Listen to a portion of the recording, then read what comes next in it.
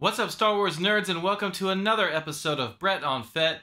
On today's episode, I'm going to be giving my thoughts on just some of the reveals from this weekend's Star Wars celebration in Anaheim. Then I'll be taking a moment to flex a little on a successful prediction I made. I'll explain later.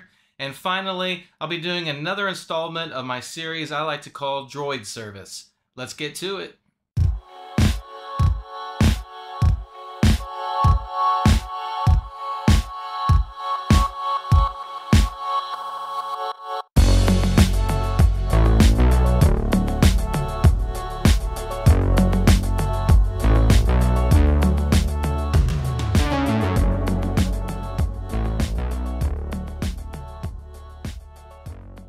Welcome back to the channel. This is episode 21 of Brett on Fett. Thanks for joining me. And you know, it's been a real exciting week for Star Wars fans. It began on Wednesday, where Hasbro had their Obi-Wan Wednesdays, where they're revealing products from the brand new series Obi-Wan-Kenobi. But then on Thursday, the real fun began with the start of the Star Wars celebration in Anaheim, the biggest Star Wars convention around. And with that, there's been tons of exciting news and trailers and a lot of product reveals. And if you want a full recap of all the Hasbro reveals, I strongly suggest checking out videos by YouTubers Boss Bounty and Usual Mike. But as usual, I do want to give you guys my quick thoughts on some of the reveals from the event. So let's take a look. Okay, so like I was saying, I'm not going to cover every single item that Hasbro revealed, but I do want to cover a number of them. And I'm going to start with the Black Series. And actually, one of the first reveals from Wednesday we got was Reva, aka the third sister. She looks pretty awesome. The likeness is very good with respect to the actress. Really like her outfit, and it's got cloth goods on her cape. And then followed by the Grand Inquisitor. Again, real good looking figure. The likeness on the head is awesome. I think they just hit it out of the park with this one. Then the fifth brother, another great looking figure, another very good likeness to the actual character on the show. And then finally, they revealed the fourth sister. Now this one seems a little bit like a digital rendering. I think it is a digital rendered photograph, but I can tell it's still gonna look awesome. They didn't show a picture of the packaging for some reason. I think that one's just a little bit further behind, but all in all, excellent looking Inquisitors for the Black Series. One of my favorite vintage collection figures is the Season 7 version of Darth Maul, and I'm really excited that you Black Series fans are now getting that figure. And he doesn't disappoint. He looks awesome. He looks just as good, if not better, than the vintage collection version of Maul. It's just really awesome with those robotic legs and excellent head sculpt. Paint apps look great. It just looks like a fantastic figure. Okay, this one really caught me off guard. This is a Macquarie Concept 2-pack of the Obi-Wan and Darth Vader from A New Hope. This was just a strange reveal. So, you know, here's a look at the concept Obi-Wan, here's a look at the concept Vader. And if you guys have followed my channel, you know I love the concept art of Ralph McQuarrie, and I did a whole episode on it, and I just would have rather they used this Luke Skywalker from that famous duel from that McQuarrie art, rather than using the concept Obi-Wan that they did. I understand why they did it, because they're kind of recreating the famous duel that Obi-Wan and Vader had. But as far as I know, Macquarie never used that particular concept for Obi-Wan in a duel with Vader in any of his sketches. So this one here is much more famous, so this one would have made more sense to do for this 2-pack. Alright, so next up I want to quickly go through some of the vintage collection reveals, starting with the third sister again, Reva from Obi-Wan Kenobi. She's a spitting image of the Black Series version, so looks awesome. Next up, also from the new Obi-Wan Kenobi series, is the man himself, Obi-Wan Kenobi, the Wandering Jedi version of him. Epic looking card back. For some reason when I first saw it, I thought it looked a little off, but It's grown on me, and I think it's really awesome. And the figure looks really good too. So great figure, looking forward to getting. This is another reveal that I did not see coming at all. It's a gaminggreats 3-pack of figures from the new game Jedisurvivor, which is a sequel to Jedi Fallen Order. Starting with the Riot Scout Trooper with his electro staff, and then my favorite of the three, you got a Magna Guard that he looks really cool. And then lastly, you got a KX security droid with electro staff. Pretty cool figures. I've seen some photos. The card backs look really good, and it's going to be in one of those 3-pack boxes, similar to the Skiff Guard 3-pack and the recent Bad Batch 4-pack. So I'm looking forward to that one. One of my favorite reveals of the event was this droid R2 SHW. He is the sidekick droid of the pilot Antok Merrick, who was exclusively released with that X-Wing from Rogue One, but we never got the droid, so we finally are getting the droid. Yes, it's just another repaint of R2-D2, but it's a very cool repaint, and it's a great R2 with all the, his sensor scope and his, panels that open up. And here's a picture of the X-Wing we never got, so that's awesome that they're finally giving us that. It's long overdue, and it's going to be its own individually carded figure, which I love because I love droids. And lastly, for the TVC official reveals, we finally got a look at the upcoming Dark Trooper figure. Unfortunately, I knew this was going to happen, but it's been designated as a deluxe figure because of its size and accessories, and so therefore it's coming in a closed deluxe style box like they've given to us with a few other figures before, which means no window, no bubble, and so there's really no point in displaying this mint on card. But it truly is an amazing looking action figure, and so I'm gonna have to order this one, and I will be taking it out of the box. It does come with an awesome accessory with its charging station, and it's just a great looking figure. I'm heartbroken that I can't get this on a traditional card back. I will not be collecting these deluxe boxed figures, but I do have to make an exception for the truly exceptional figures like this one, so I will be getting this one. And finally, they revealed yet another retro prototype figure, this one being Luke Skywalker in his snowspeeder gear. You may recall the last one they revealed was Chewbacca, and with that one and this one, I'm just not as excited as I was for the first 3 figures that came out with this series. That being said, I still very much love these iridescent card backs and the artwork on the card back, so I will be getting this. I will keep buying these retro prototype figures for as long as they keep putting them out, but I am starting to lose a little bit of excitement for the line due to the figure choices they've been making lately. Alright, so that's my thoughts on some of the official reveals from Hasbro at the event, but in addition to those official reveals, they had at least one unofficial reveal when they put on display for the first time the brand new card back for the new Dindjarin morak figure. Now back in February they announced that figure, but they never revealed what the card back would look like.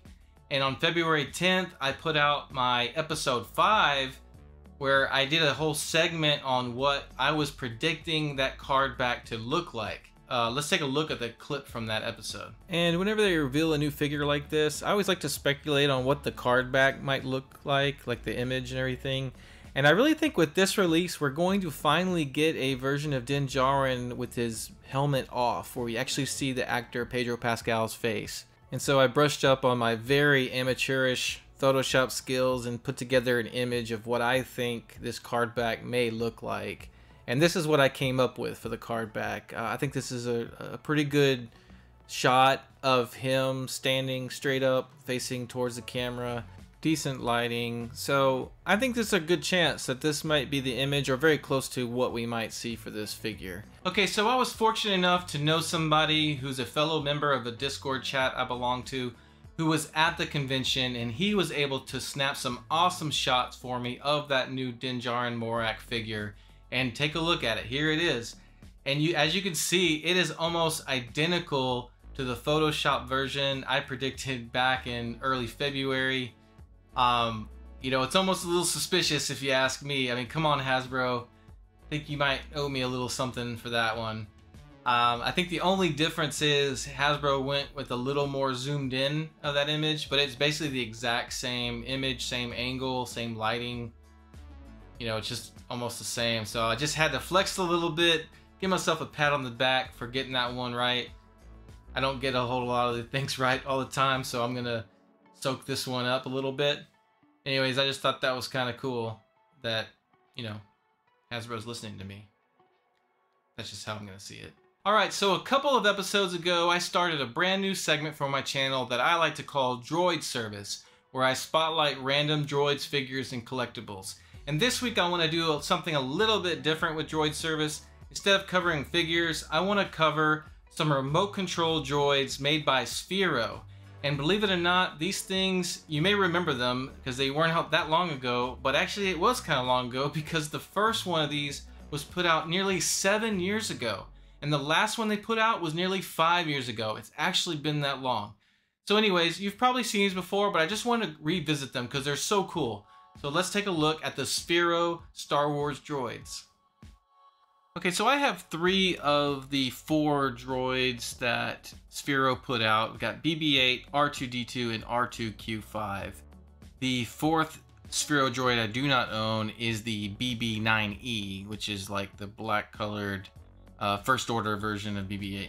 BB-8 was the first one that was released in 2015, and the packaging on BB was really nice. It's real high quality material. They've got nice artwork all the way around. A little flap door here. I've already taken BB out, of course, but really nice packaging on this one. And then you had the R2-D2 came out a couple years later in 2017. They skimped a little bit on the packaging with both the R2 units. Just kind of has a sleeve and then a plain black box to keep them in. So yeah, it's just a much simpler design. It's not quite as nice as the packaging they went with BB-8. And I'll just show you real quick with the R2-Q5. It's the exact same type of packaging. It's just got that outer sleeve and then just a plain black box on the inside as well. So just wanted to show you guys the packaging before we get into the actual droids. Alright, so I'm starting with BB-8. I've got him on his little charging stand. You can still use him on that stand just to talk to him. Unfortunately with the BB-8, he doesn't have an internal speaker like the others do. I'm going to show you later. So his noises have to be played through your phone or tablet. So that's unfortunate. But he's super cute. He does a lot of cute things. He is a little bit hard to control with the tablet controls. It's especially hard to handle him on a small glass table like I'm trying to do here. He can easily roll off because he can pick up speed pretty quick when you get him going.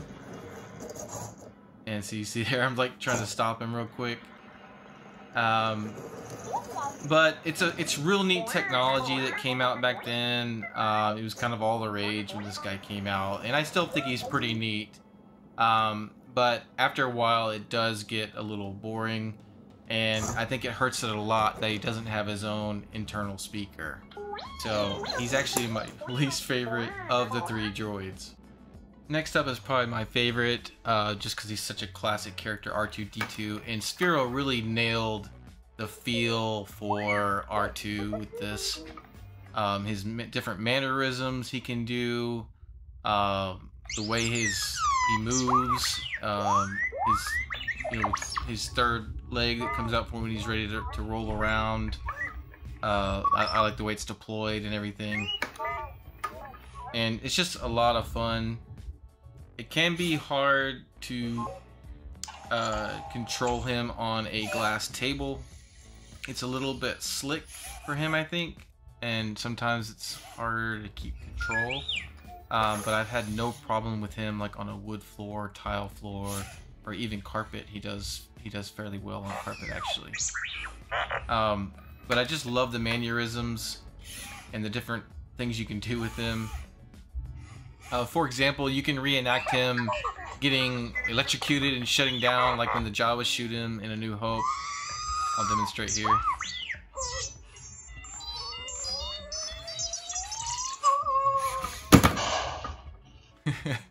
It's just so awesome.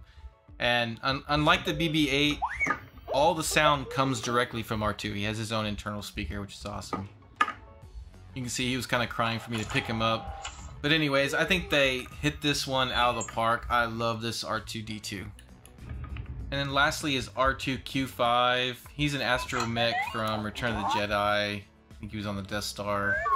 And you may think it's just the exact same thing as the R2-D2 I showed you, but they really did an awesome job of giving this guy a totally different personality and totally different variety of sounds and actions. I've really enjoyed this one. I got this one as a gift. I never would have bought it thinking it was going to be just too much like R2, but after I got this as a gift, I really loved him. I like his color scheme, but I just love the sounds he makes. It's very unique. It's not at all like R2. You can kind of see when I'm driving around the glass table, he kind of wobbles. He does not do that on a regular surface like wood or tile. He only seems to do that on this slick glass. And like that fall down function that R2 has, this guy has the same thing, but it's a little bit different how he malfunctions. It's so awesome. Check this out.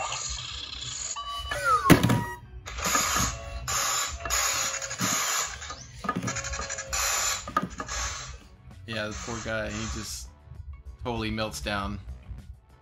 So in addition to being able to control how these droids move and act using your phone or tablet, one of my favorite features of the Sphero Droids is if you have multiple of them and you put them together, you can put them in conversation mode, and these guys will actually have conversations and interact with each other. Check this out.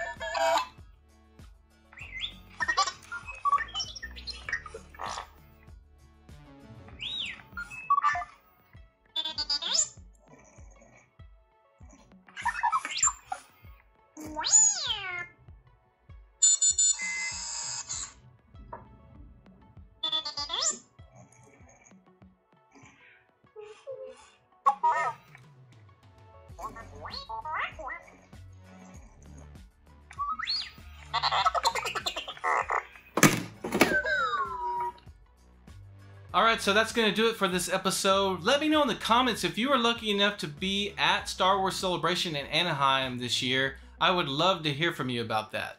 Also, let me know if you own any of the Sphero Droids and what you think about them. Thanks for watching. Thanks again to all my subscribers. Please remember you can follow me on Facebook, Instagram, and Twitter. Take care, and we'll see you next time.